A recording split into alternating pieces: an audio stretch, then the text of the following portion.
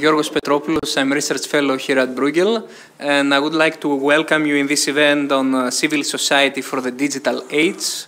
We are very happy to have Glen Weyl, who is a principal researcher at Microsoft Research and also teaching faculty at Princeton University with us. He just arrived this morning and he has a tough day, so we are happy to have him here. And I'm also happy to have some great experts to discuss what Glen will present.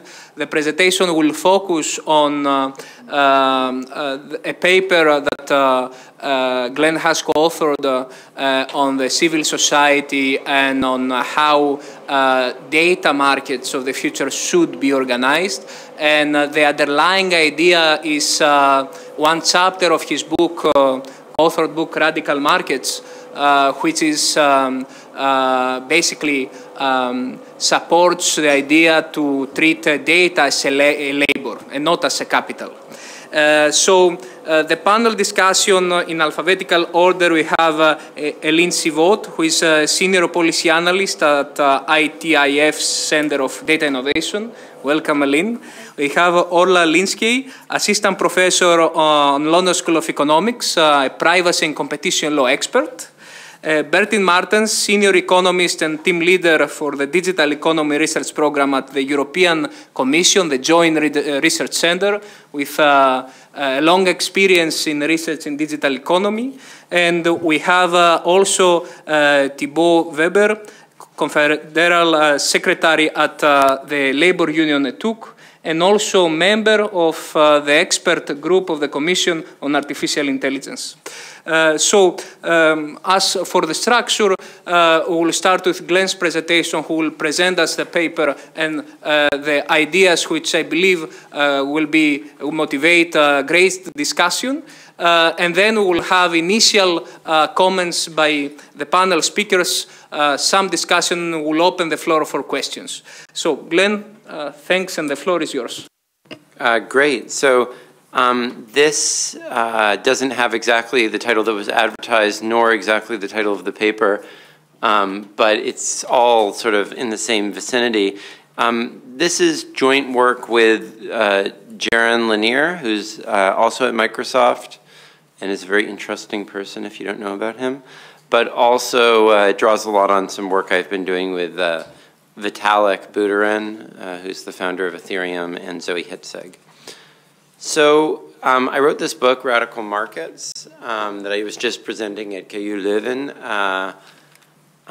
about, and the book tries to sort of revive and update for the digital era a political philosophy that we call liberal radicalism. So this is a tradition that I would associate with people like the Marquis de Condorcet, Alexis de Tocqueville, Henry George, Beatrice Webb, Georges Clemenceau, Hannah Arendt.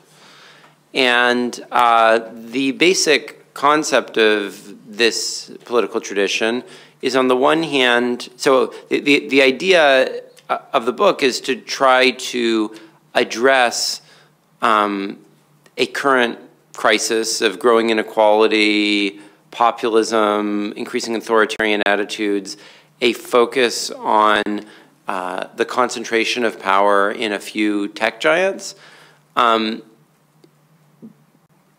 to sort of provide some sort of a framework for groups that are trying to reestablish some, or defend or extend some notion of a liberal society in this context. So what do I mean by liberal radicalism? So first, liberalism, how do I understand that? To me, liberalism is, there's different ways to express it. One way is the idea of a market. Another way is, probably my favorite way, is the opposition to hierarchical, historically derived, and arbitrary authority. But other ways of talking about it, a term that's used a lot in the digital economy, is decentralization, or neutrality across different ways of living, or the notion of the combination of equality and diversity.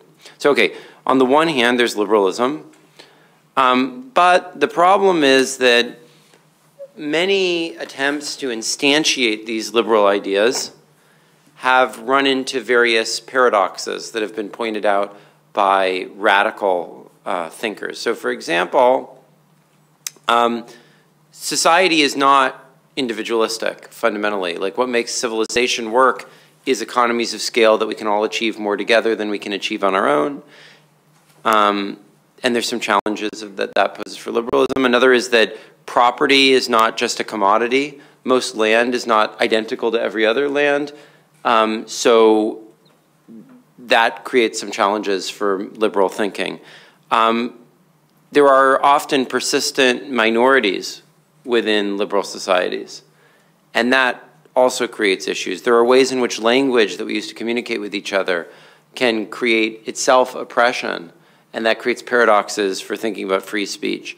And there's a natural tendency of capital to be much more concentrated than labor, and that can also create problems. So what are the paradoxes that those creates? Well, if there are economies of scale, if society requires organization, if we're not all just isolated individuals, then in fact attempts to build liberal institutions on an individualistic basis paradoxically end up allowing the individual to be oppressed by organized forces. So if you don't explicitly recognize the need for collective organization, you can actually end up undermining liberalism, even though it sounds like an individualistic idea.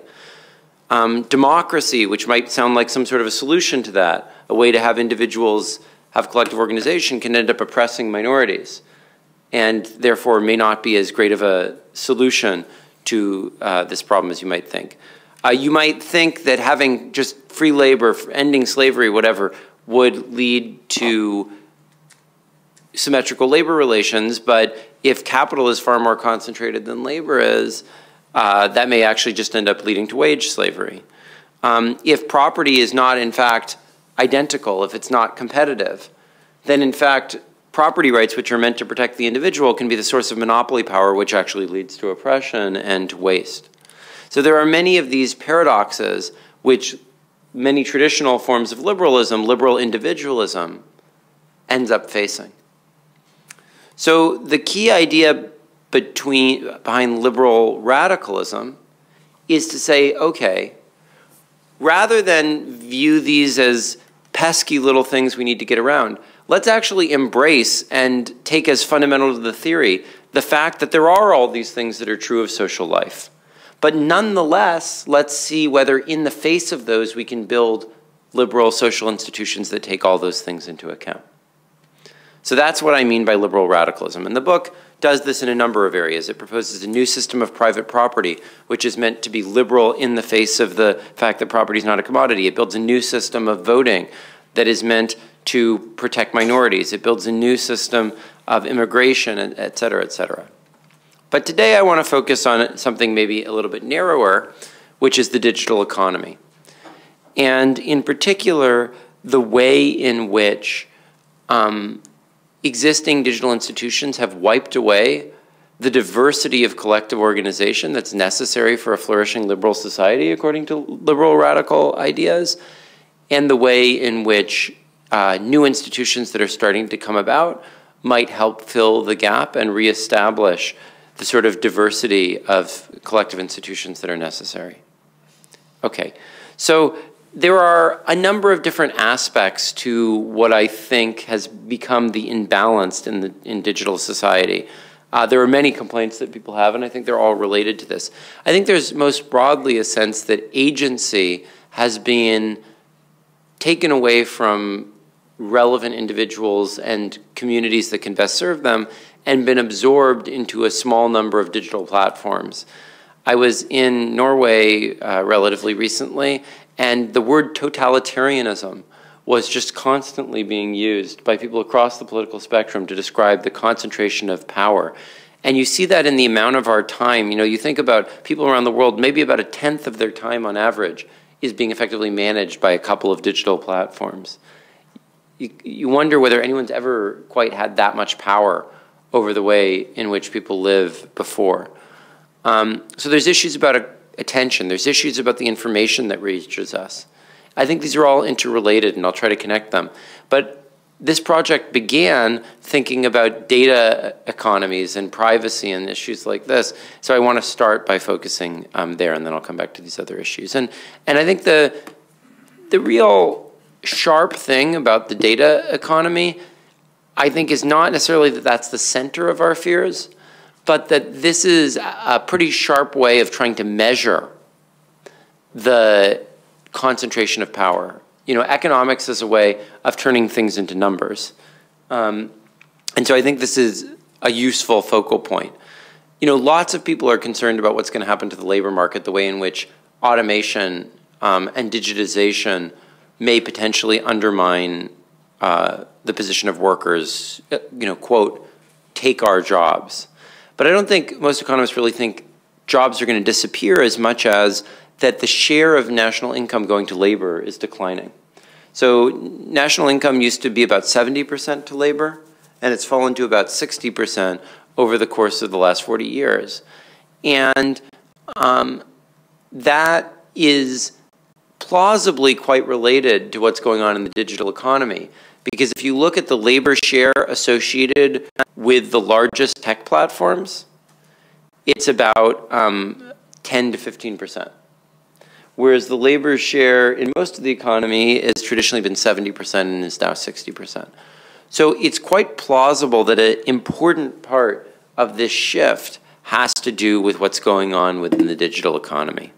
And that if the economy continues to become more intelligent, artificially intelligent, that this may end up leading to an overall decline in the share of labor to quite low levels potentially. That may be worrying. And yet at the same time, it's not so clear that this automation and the way that the compact in the digital economy works, where we give our data away for free in exchange for the services that we receive, is actually producing the most productive artificial intelligence.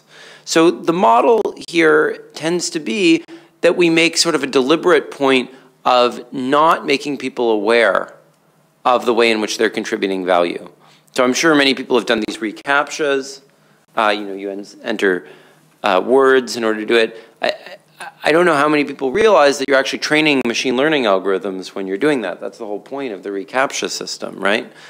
And there's a nice cartoon capturing this, which says, to complete your registration, please tell us whether or not this image contains a stop sign, yes or no. Answer quickly, our self-driving car is almost at the intersection. So much of AI is just figuring out ways to offload work onto random strangers. And I think that the weirdness of this and sort of the inefficiency of this system was well captured by an internal imagination video that Google had, where they thought that maybe in the future Google should think of your data rather than you as its customer. And that what they would do is if they wanted to find out your weight, rather than asking you for your weight, they would design, based on their knowledge of your preferences, a scale, you know, a measuring scale that would be irresistible for you to buy, put it on Amazon, and embed into it a Google tracker. And that this would, like, give them your weight. But you think about how inefficient that is. I mean, most people know their weight. Like, why would you manufacture a scale, try to trick someone into buying it just so you can measure their weight? It's like, it's not just that it's creepy and bizarre, but it's totally inefficient. Like, it's a contortion that we go through just to avoid making people aware of the role that they're actually playing in the system. It's actually a bit like when Thomas Edison first invented what became movie technology. He had a patent on just videotaping people on the street and selling that as movies. And he said, this is artificial, you know, acting. We don't need actors anymore. And, you know, all the rents would just go to the people who own the cameras. And then actually a French innovator realized we could do recorded theater, where we would actually pay people and they would get credits and there would be a union representing them and whatever. And you got much better quality stuff that way because people were agents and they were included in the process and they were actually able to contribute to it. So we argue that many of these problems result from thinking of data as capital to just be picked up by any company that's able to scoop it up, and not as labor, intimately tied to people in need of collective protection, et cetera. So let me, rather than giving a definition of those, try to give you a series of contrasts. So in the data as capital perspective, data is viewed as exhaust to be picked up by whoever is smart enough to make it useful. Whereas in the data as labor perspective, data is created by user actions, and so the fruits of it belong first to the individual contributors. In the data as capital perspective, AI is viewed as being driven mostly by algorithms, computational power, and brilliant programmers. Whereas in the data as labor perspective, AI is really the collective intelligence of ordinary people who are contributing to it. In data as capital perspective, AI is expected to flourish if there are big payoffs to entrepreneurs and innovators, whereas in the data as labor perspective, AI is expected to flourish if individual contributors who make it possible have a real economic stake in the outcomes. In the data as capital perspective, AI is expected to displace workers, and so therefore we're going to have to either give them a universal basic income, or they'll have to work in areas unaffected by the digital economy, whereas in data as labor, actually, AI is raising the productivity of individuals who are now able to spread their data contributions more broadly, and therefore it should tend to lead actually to increase in the value that individuals are contributing to the digital economy. In the data as capital perspective, people are expected to be displaced and useless, and so they should just get over themselves and find meaning in areas of their lives other than their productivity. Whereas in data as labor, data is actually expected to support a notion of meaning and digital dignity. And in the data as capital perspective, the notion is that individuals are perfectly happy with giving away their information in exchange for the free stuff that they get. Whereas in the data as labor perspective, individuals are thought on their own to have very little bargaining power in the face of digital monopolies, and they require some form of collective organization, competition, or unions, which I'll emphasize in a moment, to protect them. Okay, so in particular, what do I mean by these unions? Well, the notion is that we would have collective organizations representing our interests and our data that would basically serve three types of roles. First of all, they would be collective bargainers. Second, they would be guarantors of quality of the information that emanates from them. And third, they would help guide people's attention and manage what they spend their time on behalf of those individuals. And, you can think of these as being unions. That's how I personally like to most think of them.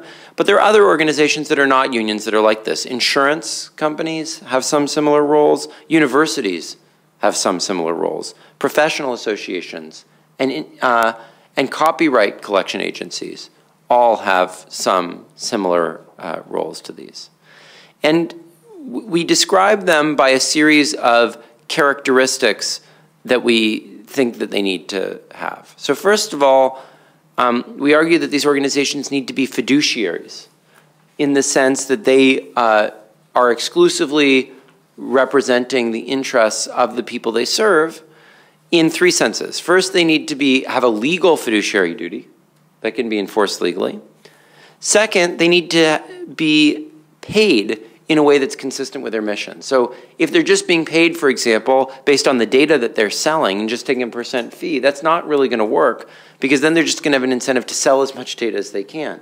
And that's not the actual interests of the users, which are a balance between the wages they receive and the protection of their rights to privacy and limitations on the use of their data and so forth.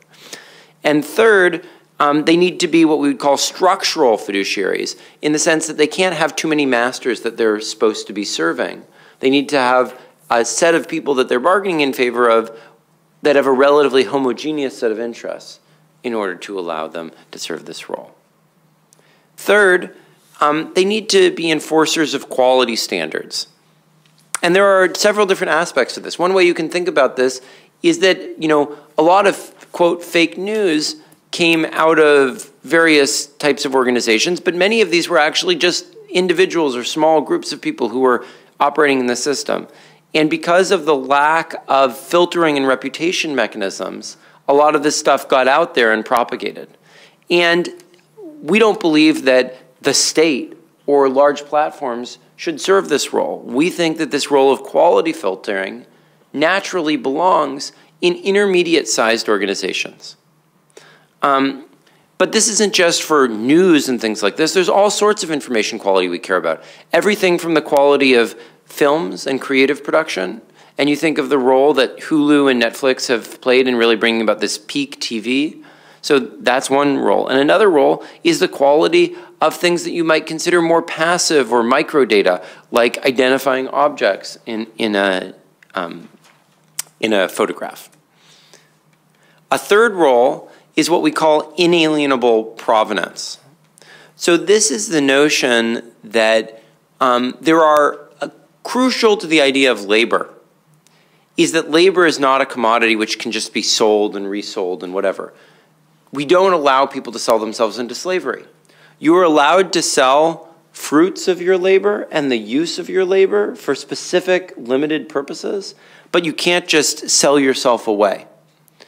And if your data are the digital representation of you, it should also be the case that you can never really sell your data. Now that sounds like a paradox. What do I mean by you can't sell your data? I thought I was talking about data markets. But this is where I really differ from those that talk about data as property. Data as labor has to mean that you sell some use of your data in an appropriately cordoned off way, but you never actually sell the data itself.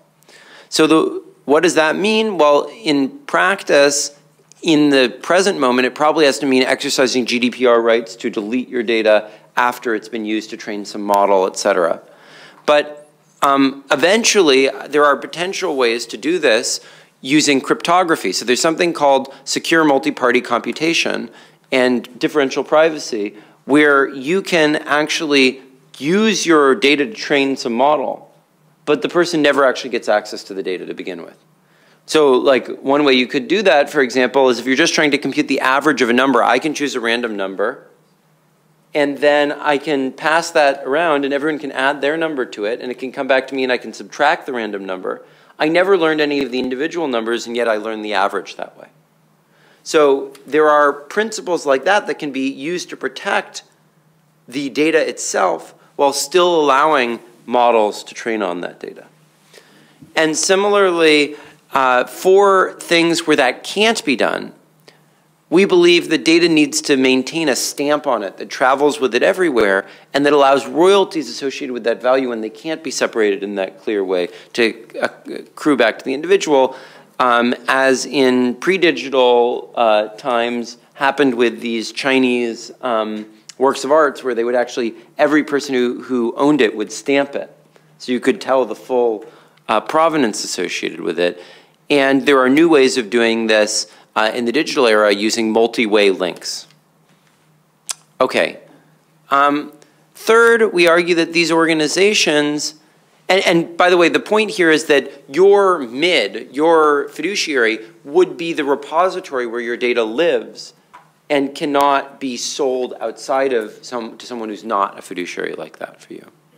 Third, we argue for what we call rent sharing, the notion that these organizations need to be strong enough that they can collectively bargain and get a significant share of the rent away from the current platforms, but they need to be small enough or agile enough or competitive enough that they themselves don't end up absorbing most of that rent. So they actually have to be an efficacious basis for pushing those rents back to the individual contributors. Next, we argue that these organizations need to be sufficiently sort of, again, organized and competent that they are able to be repositories of confidential secrets that companies share with them that allow them to bargain on the basis of symmetrical information with the firms that they're addressing. An overall disorganized, scattered blockchain organization is not going to be able to be something that Google can share its proprietary models with so that it understands how the data is being used. Labor unions played that role. labor unions actually shared secrets with the companies so that it could be the basis of the bargaining. So you need to have a similar level of sort of competence and confidentiality that these organizations can achieve. Next, we argue that these organizations need to achieve what we call biological realism. They need to be geared in such a way that they can accommodate the fact that they actually employ represent human beings. They need to deal with the fact that people have children and time off and they get sick and they have a life cycle and so forth. So that needs to be built into the model of the income that comes in through this process. Next, they need to have what we call cognitive realism, which is that the whole point of having an organization like this is that people can't completely manage their attention and their choices online and all the decisions themselves. That's why these platforms have ended up absorbing so much power. But not all of that has to be managed by the platform as a whole or by the isolated individual. Ideally, it would be managed by different sorts of collective organizations at a smaller level that can meaningfully help people make choices, but at the same time that individuals can meaningfully make choices over. And if that sounds like a paradox, just compare the way in which the app market on smartphones works as compared to the social networking market or the search market. In the latter two, you have a couple of monolithic platforms that are controlling most of people's attentions. In the app market, on the other hand, actually your attention is fragmented among many different organizations. It's not so fragmented that you can't manage your attention at all, but it's fragmented enough that not all of your attention is controlled by a few monolithic organizations, and you have some real effective choice over what you want to be using. And we argue that these organizations need to last long enough that they can build up real reputation and not just be like a fly-by-night ICO. Now, I focused on the economic aspect of this, but I actually think that this has just as much to say about attention management and about news quality as it does about the others. If you think about attention management, we can't have the choices being made just by a giant platform or even by a government. These are very intimate choices, and they're things that people, on the other hand, can't manage on their own. They can't manage your own attention because otherwise you wouldn't need to be managing your own attention, right? I mean, that's like managing attention costs attention. So you need collective organizations to help you do this. But on the other hand, you can't put so much power into the hands of a few platforms. It's totalitarian, as they mentioned. And there are a lot of opportunities to actually use that process in conjunction with a data as labor paradigm to actually help people be more productive, to guide their time to things that actually benefit them and away from things that benefit advertisers. And a tiny example of that actually is Duolingo, something I use a lot. I'm learning German right now. It's a great way that rather than getting absorbed on social media, you can actually do something productive in those spare moments. And I think there's lots of data as labor tasks that many people could do as well, even native to their social media experiences. Similarly, we've been put by the existing digital economy where there are these giant platforms and these isolated individuals into this position of either we put the government in charge of managing information quality or we put these giant global platforms in charge of it. And both of those are incredibly unsatisfactory. They really deny agency to individuals and communities. What we used to have is something where there would be newspapers, and they would have their reputation, and there would be a reasonable selection among them. And then there would be newsstands, which would choose, and you could go to this newsstand or you could go to that newsstand, and they would have their reputations as well. And the interactions between these intermediate-sized organizations would produce quality. And that's really been taken away by these platforms, and it can be rebuilt by things like MIDS. And while this might sound utopian, there's actually been a huge amount of enthusiasm for this. There's been a lot of media interest in this. There's been some skepticism, and I'm sure we'll have a good discussion here. But there's lots of larger institutions that are really seriously trying to think about this organization. Angela Merkel gave a talk about a data tax that I really think is in many ways more aligned with our thinking. It's saying that the value needs to be returned to the people who are producing it. And a lot of the largest companies are thinking about this. Microsoft, we've been having lots of discussions. You have Uber, Twitter, Facebook. Many of these folks are really starting to think in this direction. So I think there's some real possibility here, and I'm looking forward to engaging with you all, both in talking about these startups and these bigger institutions, And some of these are quite interesting, actually. So there's a data union that was established in Holland by Paul Tang, a member of the European Parliament. The former chairman of the FCC is creating an organization like this. There's a labor union, data labor union starting up in the United States. So I think it's a very active space. I think there's a lot of activity around it. I think there's a number of problems, according to our principles, with some of these organizations, but it's certainly a super hot space. I think there's probably 100 organizations like this that have started, and I think it's a great basis for our talking. Thank you.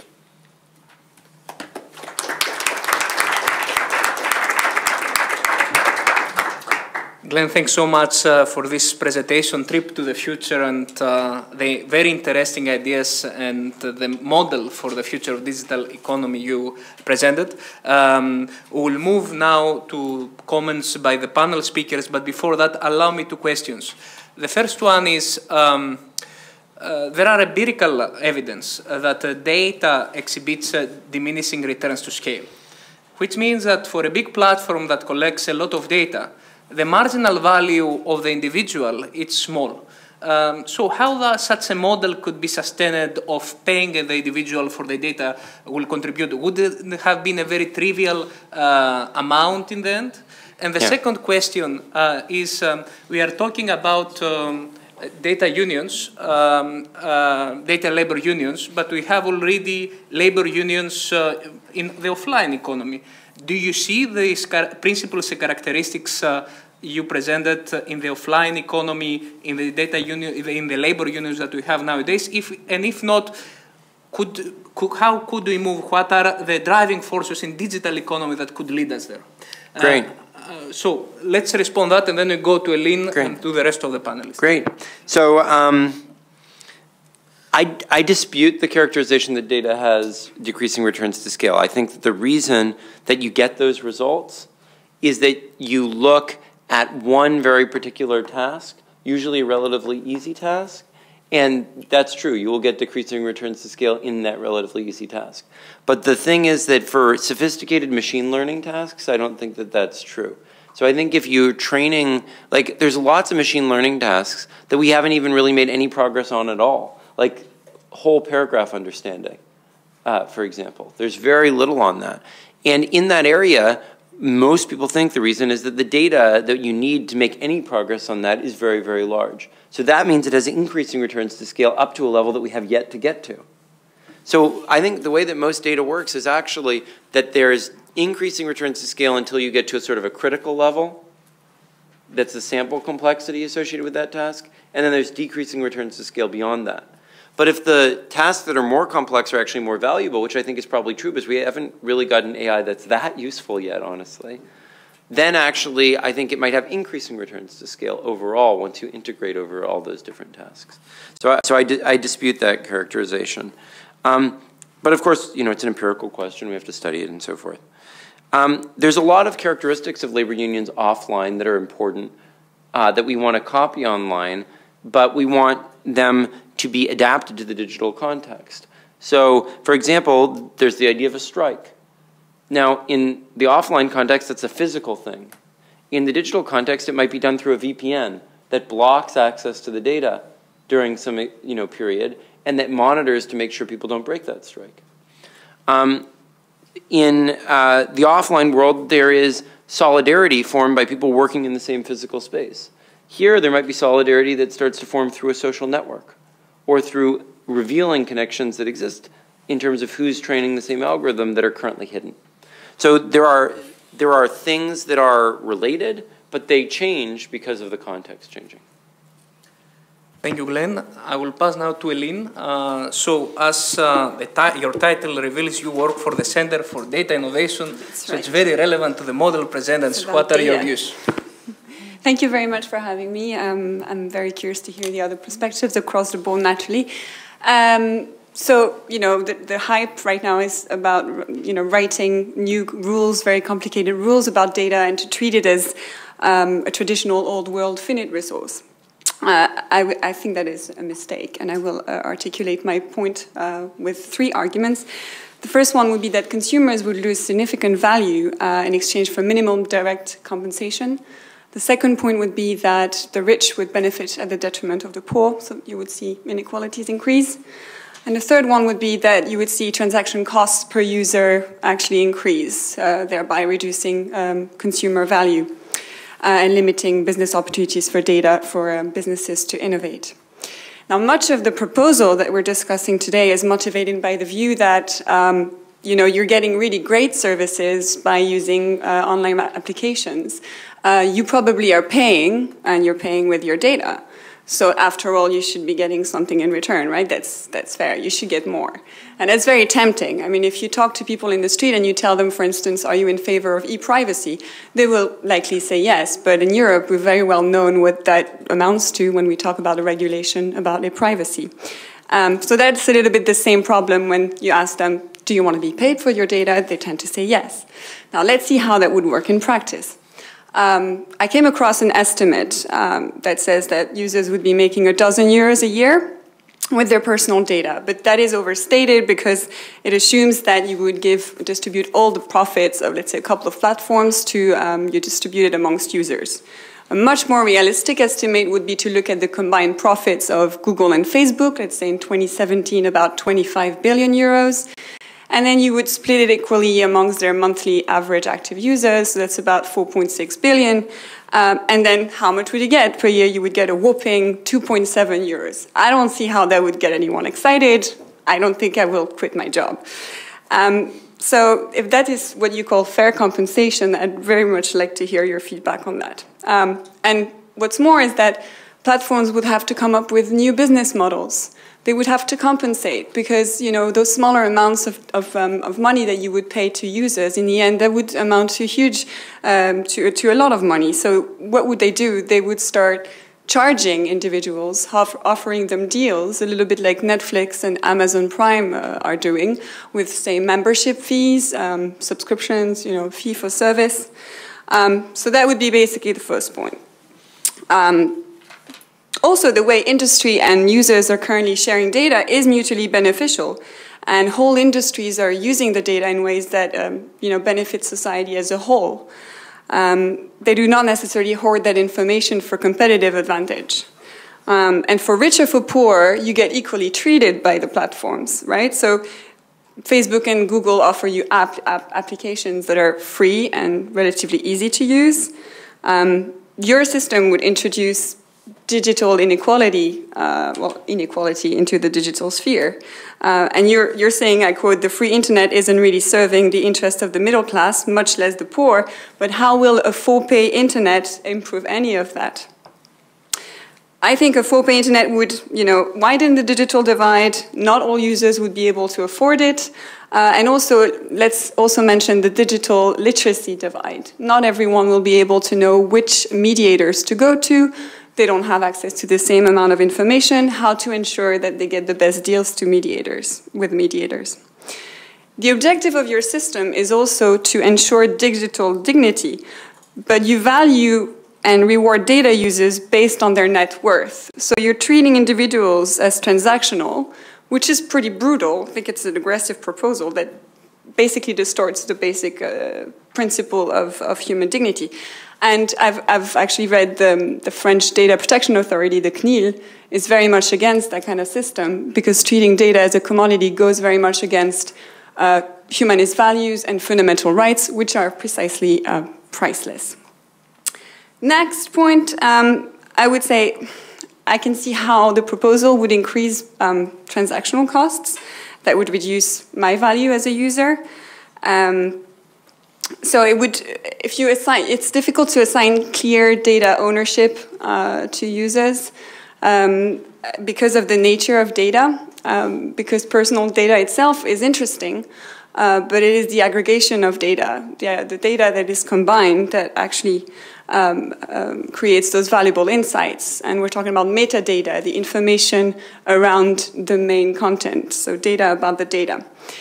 Also, if you're talking about monetary transactions, you're talking about multiplying contracts, longer or lengthier or more terms and conditions to read. And I personally value my time a little bit more than getting paid to go on Facebook by having read those extra terms and conditions.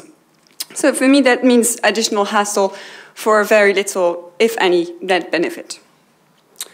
Now also, again, those proposals fail to acknowledge what online platforms like Facebook, Google really are doing. They're the ones that have created those powerful tools that we get to use every day for free again. If you, let's say you're in your car, you know, the interesting information is to yourself is your car speed and your localization, where you are. But what makes Waze interesting, for instance, as an application, is to be able to provide real-time information about traffic, which is based on everybody else around you.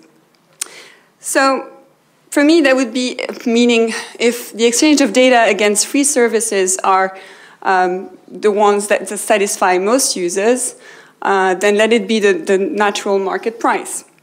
Users do have the option not to sign up to those platforms. There are alternative platforms, you know, that they can go for if they decide those platforms value their privacy better. So I'm sure there will be some reactions to that. And also, in my opinion, businesses have an interest to provide good products and services to their consumers. Why would they risk being accused of unfair data practices? Because that would, you know, that would cause reputational damage. And we have existing legislation in Europe that has done a lot to protect users and to empower them. And they are dealing with clear abuses. You already have some stories that are coming out, so this is working well. I would like to suggest, sorry if I'm taking too much time, an alternative to that would be to treat data as a common good. You have some open data initiatives that are facilitating access to public sector information, and that would greatly improve health, transport, and you know, the environment and education. And I think, you know, the European Commission has been doing some work in that direction, by the way. So my point basically is, you would not make the digital society better, you would make my life more difficult, and you would potentially harm the digital economy. So thank you very much for your attention. Thank you, Eline. Glen, I'm sure you will want to respond, but what I propose is to go to a full round of comments from the panel and then we proceed. Eline, you had clear points and I'm looking forward for the discussion on that. But this proposal has many dimensions. And having data that it is shared, it is traded, that also has some implications about privacy. I move in alphabetical order of the panel speakers. So I will go to Orla now, who is a privacy expert, and I want to ask her what she thinks about this proposal, if this proposal challenges privacy regulation, but also Glen mentioned that there are technology ways to have adequate protection in this digital economy. Should this be the way to move forward with less privacy regulation? Thank you. Thanks, Georgios. So I guess by way of background, I should say that I'm working in the area of data protection regulation. And so I guess when I was approaching this paper, it was with my former research and current research in mind. So in previous research, I had looked at the concept of informational self-determination or individual control over personal data in EU data protection law, and looked at the potential and then also the limits of that idea. And I think, like this paper, I had kind of concluded that the individual would face these kind of cognitive realism issues if left entirely alone in order to defend and control your data in the current digital ecosystem. So this then pushes us to consider more holistic structural approaches to protect individual personal data in the digital system.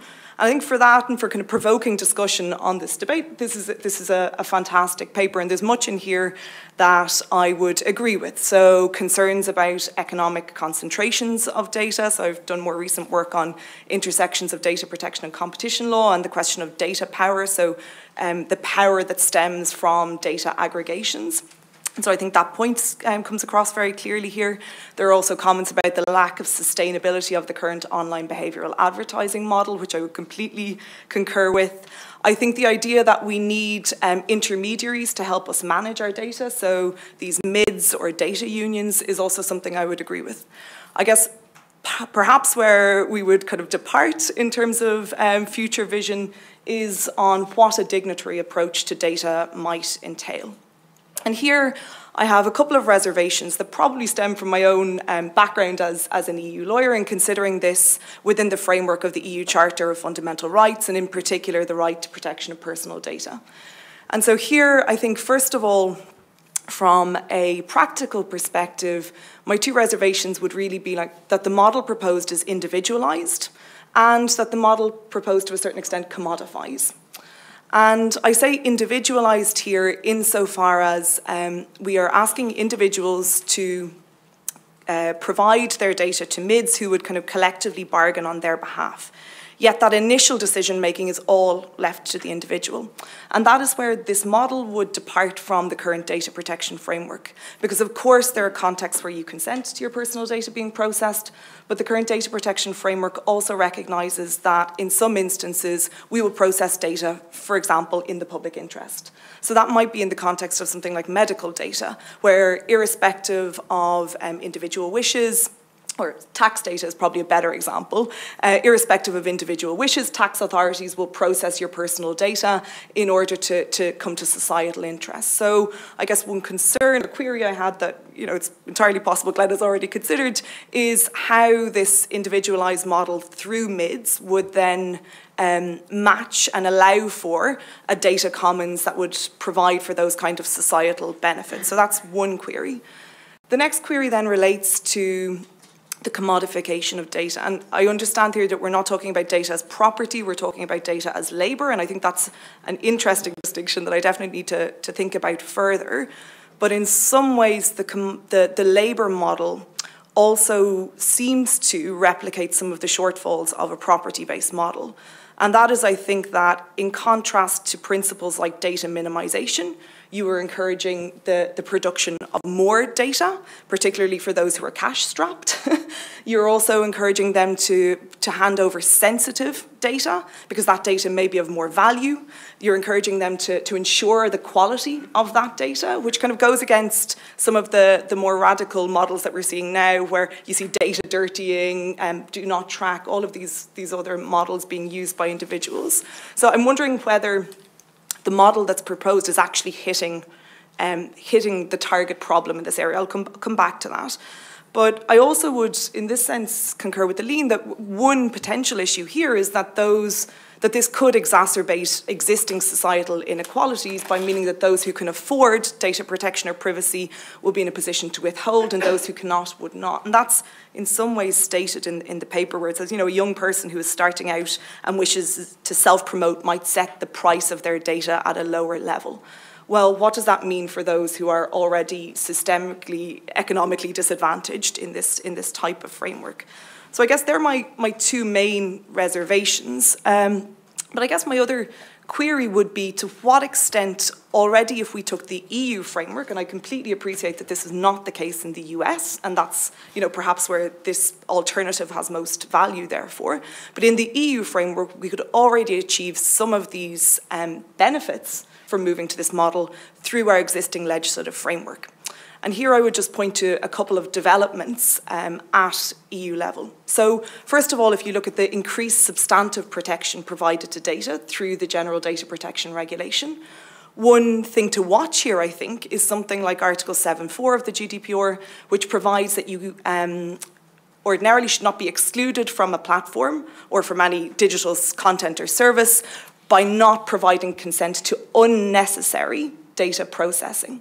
And I really think that that provision could be pushed on in order to challenge the entire online behavioural advertising model, which in itself as a system arguably relies on excessive data processing with all of the knock-on consequences that entails in an unnecessary way. And you might say, well, here data is the quid pro quo for a free service. Well, to that I would counteract the digital platforms could make less money through contextual advertising, but still profit. So I think we need to, in our minds, disassociate the idea that effective data protection means the end of free online content and services. I think there are alternative mechanisms around that.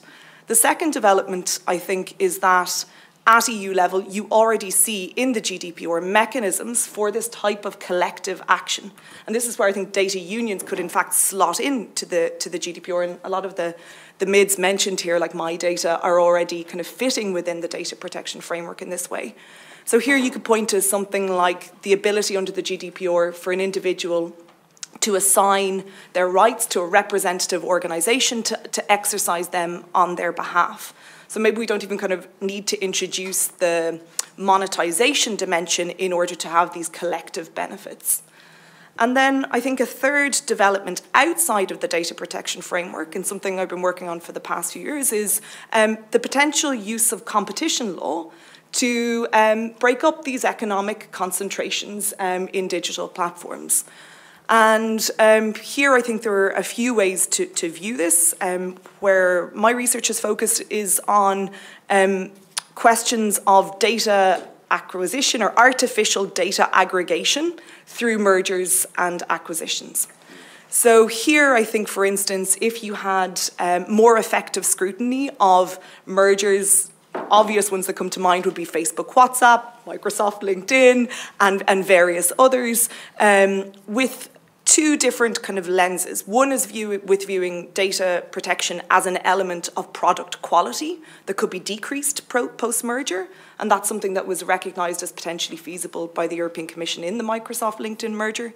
But the other is also to think of data-driven mergers in the same way that we might think of media mergers. So the types of acquisitions that don't simply require a competition or an economic assessment, but the types of acquisitions that have strategic societal implications beyond the economic, and that therefore might merit oversight by another body. And so if you're interested in that, there's a recent symposium edition of International Data Privacy Law on this entire topic, which is open access. And that seems to be getting civil society organisations themselves are, I think, increasingly interested in this topic. The FTC is running its Competition and Consumer Protection in a Digital Era series where they're discussing these matters. And so that could be another way to introduce a more structural check on data concentrations and on these concentrations of power in the digital environment in a way that might therefore trickle down and lead to, for instance, in the area I'm interested in, more effective data protection for individuals. So I really appreciate the radical ideas that are set out in the paper and indeed the book. It's just a query of whether or not you would even need to go that far in the European context in order to get some of the benefits from the MIDs. Thank you, Orla, and thank you for respecting the time frame. Moving quickly to Bertin, as an expert of data economy, to hear his views on the paper, on the idea. Thank you, Georgios. First of all, I should say that I very much enjoyed reading your book, Glen, Radical Markets, and I can warmly recommend it to all of you. I had it on my summer holiday reading list and was worthwhile reading. So, very interesting book. Now, coming to the subject that we are discussing here on data as labor, a couple of points that I wanted to make. You make this sharp distinction between data as capital, data as labor. I see a lot of gray area in between that, and I would like to go a little bit deeper into that gray area. I think one of the underlying issues, and this is not the first data debate in which I participate, there have been lots of them over the last couple of years, and there will no doubt be many more over the next years, is that we don't have any data ownership law, neither in the EU nor anywhere else in the world as far as I know. And the consequence of, well, we have the GDPR, but that does not give us ownership on our data. It gives us some rights to access the data, to consent, to transfer the data, but no tradable ownership right. And when the European Commission introduced a new directive proposal for the supply of digital content online, where it proposed to recognize this barter trade between my data and a service that I get in return, the European Data Protection Supervisor pointed a finger at the Commission and saying, hey, you're moving too closely in the direction of tradable personal data, and that is not right. But the fact of the matter is that we do trade our data online every day on a very large scale. And here I have to somewhat agree with Eline on this point that there is increasing empirical evidence that the value that we get in return for our data is orders of magnitude higher than the market value of our individual personal owned data. So we are happy to trade our search terms in Google search, for example, against the information that we obtain through the search engine, because that information is, in most cases, much more valuable to us than giving away our data. But this brings me to a second point, and here I divert from what Georgios said in his original comments, where he said, well, there are declining returns to scale. I think there are increasing returns to scale, and here I agree with Glen. But I see this as economies of scope in data. Merging small data sets into a larger pool of data gives much more value, much more insight that can be extracted from these data. And so the value of the merged pool is much higher than the value of the separate underlying data sets. But the problem with these increasing returns is you cannot exhaust the marginal product of each individual contribution. With increasing returns, there is a pool of value that remains unassigned to the production factors. And this is, I think, where the dispute today is over who owns the data and who has the right to access the surplus value of the data. In many ways, it reminds me of a debate that people had centuries ago on the privatization of the commons. There's this common data pool, and there are some big farmers harvesting the data in that commons pool, and for the small farmers, the individuals, there's hardly any value left. And the question is, how can we come to a fair distribution of that value? And in that sense, I think Glen's proposals are very welcome, his thinking on this. Now, can we solve this by creating an intermediary organization that is a sort of a fiduciary trust organization in between the data laborer, the individual, and the big platforms and the big companies that want to use these data to feed into their algorithms and so on? In many ways, this experiment has been tried already in a number of instances. We have these so-called personal information management spaces in various forms that have emerged over the last at least 10, 15 years. And there are many examples of them. They have one characteristic in common. They remain very small. They don't scale up. They don't become important in the data market. And why is that? This, I think, partially for a reason that Eline already mentioned, is transaction costs are so high for individuals to manage their personal data. I do not even bother to read the consent notice. Even if I would be a lawyer, I would hardly understand what's in it anyway, so why spend my time on it? I just click yes, consent, just give me the information that I want from your website.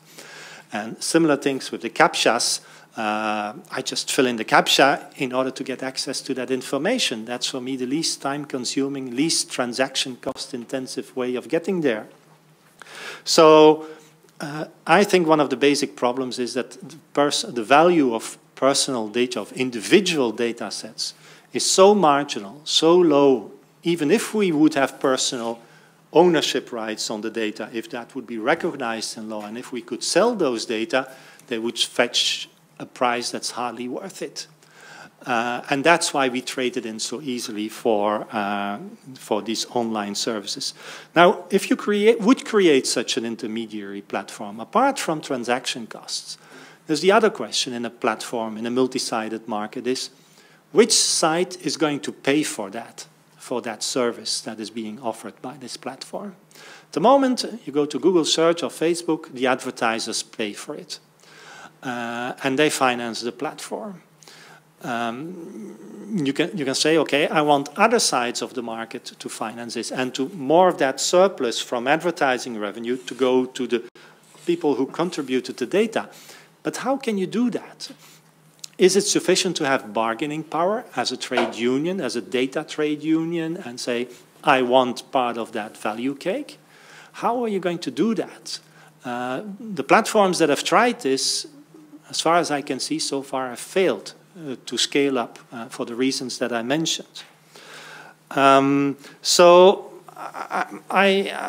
As much as I'm sympathetic to the idea that there is a lot of surplus value that is being appropriated by big platforms because they can do so for technological reasons and because there is no data ownership right, even if we would have that data ownership, I do not see how that situation would change very much. And so I have problems seeing how that would work in a realistic way. I'll stop here. Thank you. Thank you, Bertin. I'm sure there are many points that you want to comment, Glen, but before that, let me go to Thiébaut. Thiébaut, you work on a body that represents millions of workers. You are also an expert in AI in the AI group, which makes you the person to tackle technology questions related to these issues. Your thoughts? Thank you very much. Thank you for this invitation. I'm only a trade unionist, huh? So, as you said, I represent the European Trade Union Confederation. And my entry point in this topic was and is still the situation of workers. So that's my first expertise. Then I retrain and upskill myself, looking at the social dimension of digital transformation on data economy, artificial intelligence.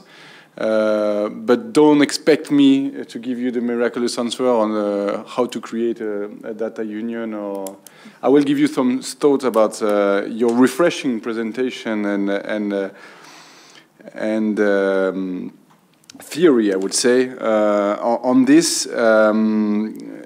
Because, first of all, there is a challenge that is posed in your presentation, and that is right. It's about the way data economy, digital economy, can naturally go towards or feed the winners takes all phenomena, and monopolies and monopsonies as well. And monopsonies is maybe the biggest danger, with players not being, with companies not being players on the market, but by being the market themselves and defining rules. For example, Amazon, that sells product, but also is the gateway for many small companies that sells products. And there is an issue on data ownership, where here we are not talking about workers, but there are possible unfair practices on which the Commission investigates, and where Amazon possibly use the data it has on small and medium businesses to adapt its own offer in terms of product. So that is to say that there is, in our views, a more general challenge in terms of bargaining power in the digital economy, not only linked to workers, not only linked to the data, but also linked to the economic players, economic units, whether they are companies, workers, or individuals. And what we see more and more is also that more and more individuals providing services or their workforce under commercial law, the self-employed and the freelancers, are also facing unfair practices, and here competition rules are challenged as well. If we think about what Commissioner Vestager recognized as a challenge for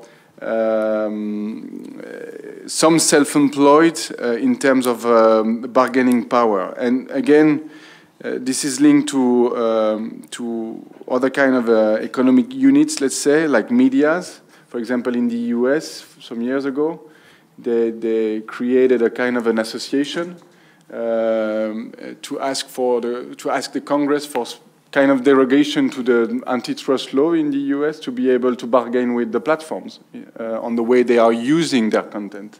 So their data, by the way, their content, which are, in that case, articles. So indeed, there is an overall bargaining power issue when we talk about the digital economy. Now, coming back a bit more on the data itself. On data and AI, but if we talk first about data, there are, in my opinion, necessary steps that should be taken before, which are, first of all, creating a data culture in the society, in the economy. First of all, on how data are processed, how to use, how our data are processed, on their use, on data protection, on even just make people, citizens, aware of the different, of the GDPR, for example, of the challenge of data in general, but also on how to look at the opportunities of better processing, collecting, aggregating data in the society, and not only for companies, but also, as it was mentioned, for the public goods in general, for public services, but also for civil society organization. And this is a strong challenge we are looking at in the high-level group on AI, in terms of information and skills, and how to make sure we create this data culture that make people aware of that raise awareness in being a digital citizen, that is aware of the risks in terms of data processing, but also of the opportunities on the way we can better process our data for the public good. But now about the value of data. We had this reflection, this internal reflection, when a few months ago the European ministers of finance were discussing this idea of a digital tax.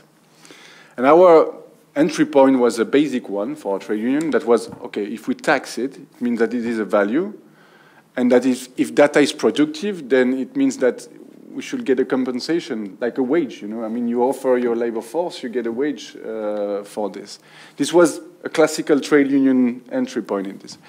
And indeed, we had a long talks, and I agree with many things that was said, but first of all, the issue of selling data and possibly entering into a vicious cycle that will encourage people to give more and more data, and in particular more disadvantaged people, is something that could be and makes us enter into the territory of human rights, first of all. But also, I mean, individual data, those who are processed, I mean, not data as profiling someone, but our small data that are processed, it's few cents a year. So, okay, creating that kind of unions for bargaining few cents or €1 a year for all the data that are processed is not necessarily the right angle. Maybe the right entry point is more the classical good old corporate tax base and corporate tax, and this is the issue on the digital tax. It is about where is the value created and how we tax it for the public good and to finance also social protection. I mean, our public systems, and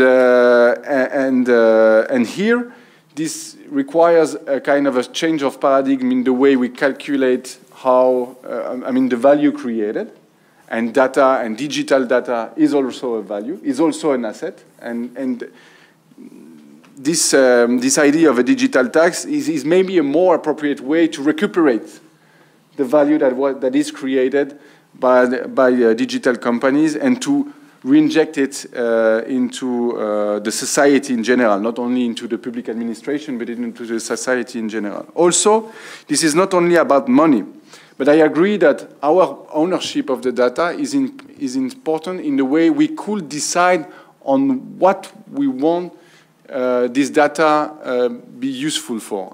Let me explain this. Basically, data can be an added value in our society, also in the companies, if it helps decision making. So let's use data for what it is worth using it, means increasing the capacity of humans to make decisions. And what I see as a trade unionist is possible opportunities to increase our capacity to make better decisions on our well-being, on social situation, on wealth redistribution, on climate change, on energy savings, on energy and raw materials. This is where, I mean, we should be more aware as citizens on the data we can produce, and maybe about the ownership, create citizens' own organizations, unions, or maybe more associations, is maybe, could maybe be a right answer to find new collective places where we decide why we give additional data on our practices, the way we consume, for example, or the way we work, to also decide where this data will be used and how this data will be processed. A bit like how when you invest, you have money, you invest in some funds, you know, where your banker will explain you where he will invest your money. Here, it's about providing data without necessarily being compensated by money, but being compensated by better life, if I could say so. So the interest I see is that data are only interesting if they are if there is a big amount of data, so if there are collective data. And if it leads at the end to collective citizens' reflections on the way data is owned and on the way data is used, that's a good point. Whether unions should do it, I have to say that we have good old challenges to tackle in our economy today and even in the future. I'm not sure whether we will be able to play that role, because if you look at the social situation in Europe, if you look at the challenges in terms of upskilling, reskilling people, and the good old classical challenges of making sure that end meets between transitions, also climate change transition, and the transformation of jobs, I mean, on this, we have a lot of work to do to make sure we renew ourselves, but working with new kind of organization that will look at this and possibly ensure a useful collective use of data is something we will be ready to work on. Thank you. Thank you, Thiébaut. So, Glen, I'm coming back to you with the kind request to be quick in your responses in order to have time for questions. I know that it is very challenging. We heard critical comments, other ideas, other proposals. The floor is yours. I'll try to be brief and primarily address myself to what I think are two broad misconceptions rather than trying to go point by point. So the first is that I think there's a very static vision and actually an internally inconsistent vision among many of the things that were said about data value. On the one hand, everyone wants to say, oh, the digital economy is creating this huge amount of value. It's absorbing, I don't know, a quarter of our time every day on average. It's like becoming our whole lives. There's all this value going around, and everyone's getting all this great stuff from it. But there's no value being created. There's no money. There's nothing to distribute, et cetera, et cetera. And then somehow people are going to be displaced from all these jobs, and there's all these challenges that people are facing, and automation is coming, being created by all these data, but somehow the data is not creating any value. So I think that there's something like fundamentally incoherent about that. And I think that the incoherence comes from the fact that we've created an economy where all of the price signals have been taken out. All of the value has been absorbed and just sort of hidden deliberately in the interests of certain people. And then they can say, oh, well, there's just a few pennies floating around, don't worry about it. I think that that is a fundamental paradox, and I think it's a huge mistake to fall into that. And in fact, there are lots of examples in history of precisely this thing happening. Consider the way that women's work was treated forever. Women's work was treated as, oh, but what are you going to do? You're going to make the men share the wage? The men have to share their wage with their wife? You're just going to take whatever the men are producing and you're just going to give? How is that going to help any families? You know, you're just going to split it in half, you know, and there's no good to that, right?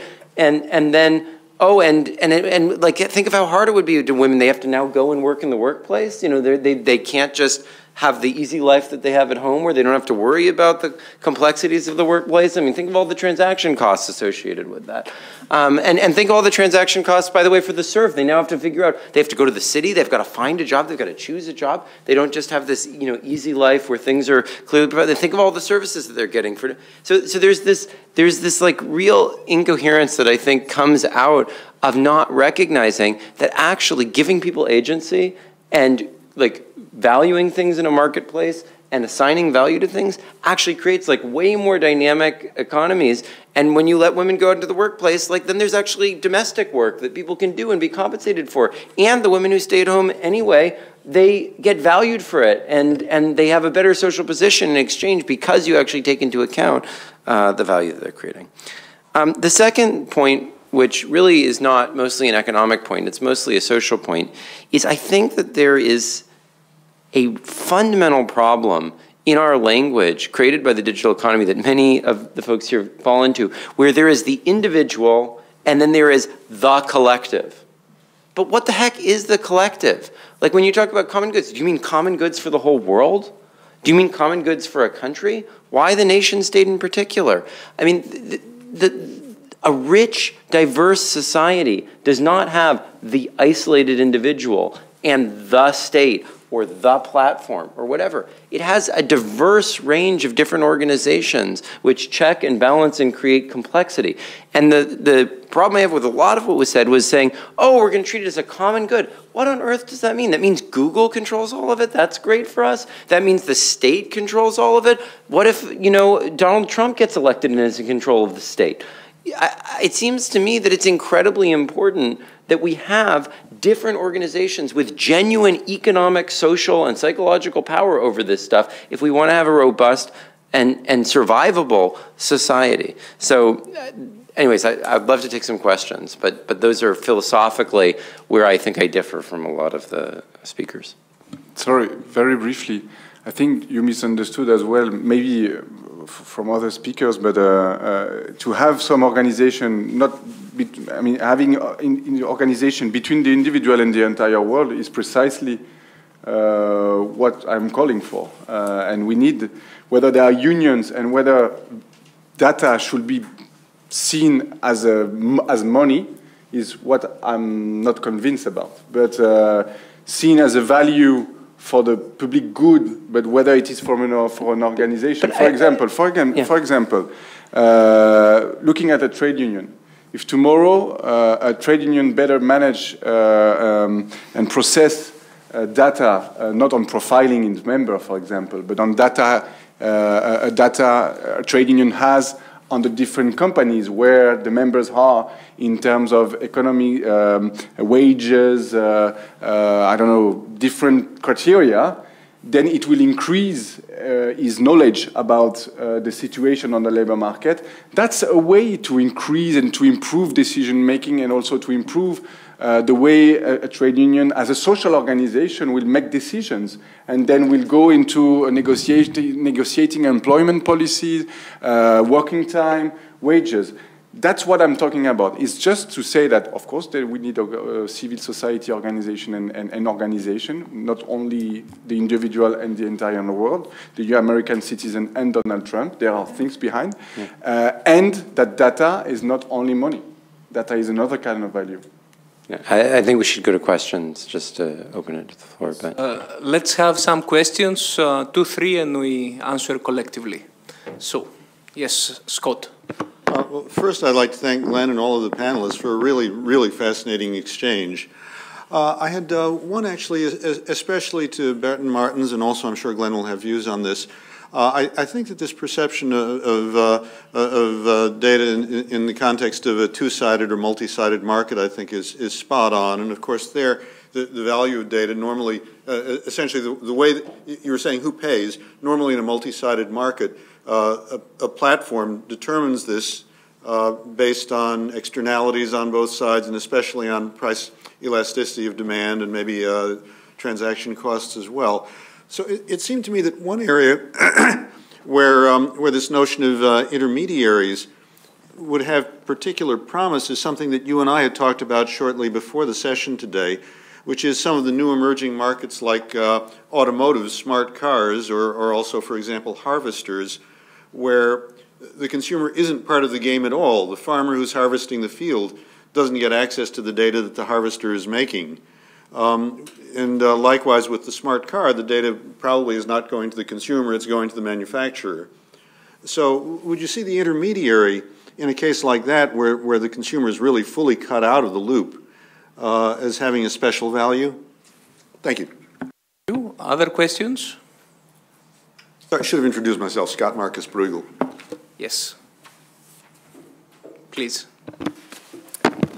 Hello, Anselm Rodenhausen from the European Commission, from DG Connect. I'm with the unit dealing with the digital single market strategy and development. but I've only been there for a while. Before, I was for many years a competition lawyer here in Brussels, working for the big network operators, until I heard the call for the good side of the force. So, but jokes aside, I think it helps to see the issue or the issue of market concentration in the data markets from both sides. And this is why, if you allow, I have two questions. One legal question, another bit more techy. The legal one, maybe for Orla, is what might be the right legal regulatory instruments to tackle these issues? Is it really an ex post instrument such as competition law, or now the GDPR also providing the opportunity for high fines, but this is all ex post regulation? Or is it rather maybe ex ante, such as we have under Article 7 in the telco sector? Both types of regulation have pros and cons. While ex post might be quite flexible, it might come in situations where you already have a problem. On the other hand, ex ante starts very early, but you have a problem or a potential risk of over-regulation and so on. And very interesting to see what you think might be best fit, or maybe a mix of these types. Or might be another solution to this issue, not regulation, but technology itself. And that maybe is a question for Glen. Sorry, I came too late, so I missed your presentation, but I saw your presentation at the Microsoft event a month ago. And I thought some of the ideas you had then reminded me a bit of these blockchain enthusiasts and their idea of that blockchain might be a technology which might do a couple of wonderful things, among others that it might give control of data back to the individual. And so my question is, could it be that technology, whether it's blockchain or something else, like a decentralized ledger technology, might be the solution to the issue of having high concentration, to having all these platforms controlling the data? Maybe it's not only regulation, but also technological development who might bring us a step closer to the solution. Thank you. Any final question? Yes.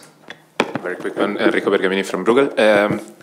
I didn't really get what's your view on the opt-in mechanism, right? So if you talk about a union or if you talk about an insurance, there are very different ways in which this system is based on opting in. And I don't really see if it's a union, we live in a world where, you know, you have Facebook in which sort of like for this chain of production in which the workers are really happy to give away what they have in return for what is engineered as a chemical return psychologically, right? They're hiring cognitive psychologists, and you touched upon that, and I totally share your concerns over that. But what would be the opt-in mechanism in that sense? Why would people care about that? Could we get one question from a woman before we close? Is anyone interested in? Yeah. My name is Mika, and I'm working at the Belgian Permanent Representation. We are also reflecting a lot on how the future and how the Commission should in the future tackle data ownership and data access. I wanted to know from you whether you're familiar with the initiative that Finland now put forward, the My Data initiative, or maybe Orla is. Well, it's basically a new approach on how consumers or how citizens can manage their data and get control over their data in line with GDPR, but also give leeway to businesses and companies to develop AI and to develop machine learning, piling, of course, all the data together. And I see the person from the Commission nodding. So this might be also answering to the model you are calling for. Thanks. So, who prefers to start? Glen, please. Well, I'll try to go very briefly through various things. So, first of all, I think that the question of instances when companies control data, but that's relevant to individuals, is extremely important. I think that this is one of the most important labor issues of the future, and I think it's something that even, quote, traditional unions need to be really, really thinking about, because there are things built into employment contracts right now that are effectively granting all the data rights over to companies, and that the unions aren't even thinking about that being an issue.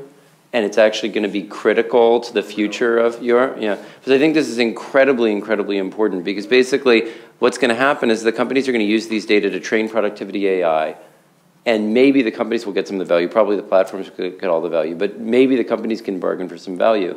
And then the worker's going to get completely cut out of the loop, even though they did all the work, and they weren't in many cases even aware that that data was then going to be used to train things that would displace them from jobs. So I think that's hugely important. On the blockchain question, blockchain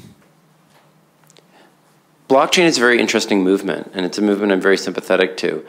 To call it a technology that solves these type of problems, I think, misunderstands what blockchain can actually do. The truth is that blockchain is a public ledger technology. It is not really very useful for anything private. I think what's quite interesting is the Solid project that Tim Berners-Lee is doing. But ultimately, I think that even that is too individualistic, because individuals shouldn't be the ones controlling their data. It should be some form of collective organization. So I've been thinking about architectures around what I call social identity, where data are sort of mirrored across many people's private servers without them being stored globally, that I think have a lot more promise to address this. But again, I think calling it technology is really misleading. Like fundamentally, all these things are social infrastructures, and there's like a back and forth between the technological and the social. Opt-in mechanism, I think there has to be some amount of what, as unions have, where you can vote to be collectively represented by something rather than just individually opting in. I think that's too individualistic. And I didn't know much about the Finland architecture. I'm interested to learn about it, so thanks. Who wants from the panel to continue? Just very quickly to say that, yeah, I'm aware of this Finnish initiative, and for me this falls in the category of what I call personal information management platforms, and there have been dozens of examples over the last decade or longer, and as I said, none of them has scaled up so far, so I'm curious to see what's going to happen to this Finnish initiative, but I see very few people willing to spend time actually on managing their data. If, as Glen suggests, this would be a collective thing and not an individual thing, maybe that would reduce the cost for individuals. But somebody else is going to decide in our place, then maybe, yeah. If a technology can be designed that makes it much more interesting for individuals to indeed go to such platforms and manage their spaces through that, manage their data through that, that might become in the future an attractive proposition, but I haven't seen that sort of technology yet emerging. Another thing I wanted to add is that I think in this debate we have focused far too much, especially in our debate as panel, on business-to-consumer data. There's a lot more to be said on business-to-business data, and I understand that for companies that are more in that domain, that there is value in remunerating data labor much more in order to attract and incentivize that labor and to get more efficiency in the production of that labor. I think lots of companies are trying that already in many different ways. But yeah, there's still this problem of how to allocate this surplus value of the data merged pool and the data pool. I'll stop here. Thank you. Orla, any comment on the legal question? Yeah, sure. So just on the question of what would be preferable ex ante or ex post measures, well, I think here one of the issues is, if we say one of the problem is economic concentration or platform power, the harms, the potential harms that stem from that are numerous and varied. So Glen touches on them in the paper, but there are labour issues, it's disinformation, there are data protection issues, there are questions of content regulation, for instance. So I don't think any form of single ex ante measure would deal with all of those distinct issues, and that's maybe what's quite ambitious about this proposed framework. So then I think if you look to what exists ex post, here I think it could be linked to the question of my data, just that there is the potential already in the GDPR to enable individuals to exercise this control potentially through intermediaries. And I know PIMs haven't, or these personal information management systems haven't been able to scale up, but in the public sector context, that can be particularly interesting if you think of something like health data, because people are generally quite receptive to having their health data used for beneficial purposes. But, you know, colleagues at the LSE have been designing platforms that would allow for that kind of more general, granular control in that context, for instance. The question is then whether or not simply applying the existing legal framework. I have a lot of hope that actual enforcement of the GDPR will allow us to get that balance between the public interest in processing this data and the potential benefits that can flow from that and individual control. If we give it a bit of time, it's only been enforced since May. Thank you. We are almost out of time. Any comment from this, quick comment from this table, side of the table? Very short one. About the last one about the data, what you have said. I mean, the thing is that the problem, the challenge you address is really really an important one. The issue of who has the data and who process the data is the real one.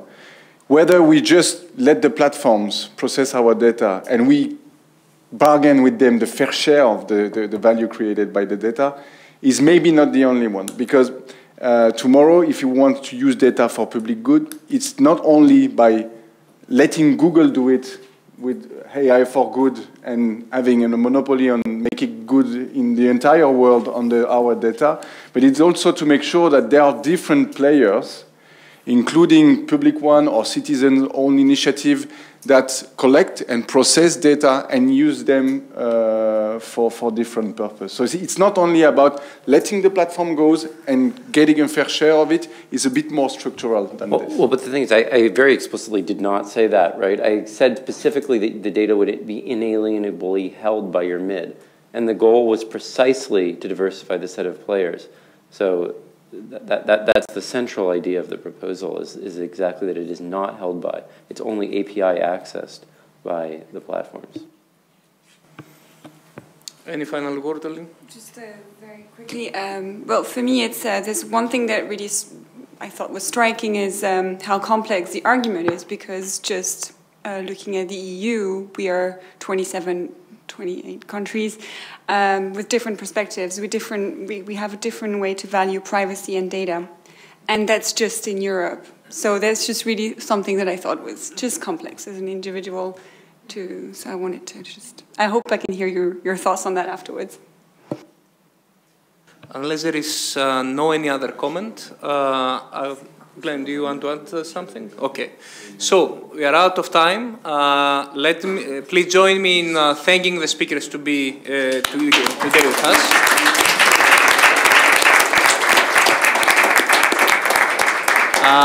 Radical ideas require creative discussion, and I'm very happy to have the panelists today. Have a nice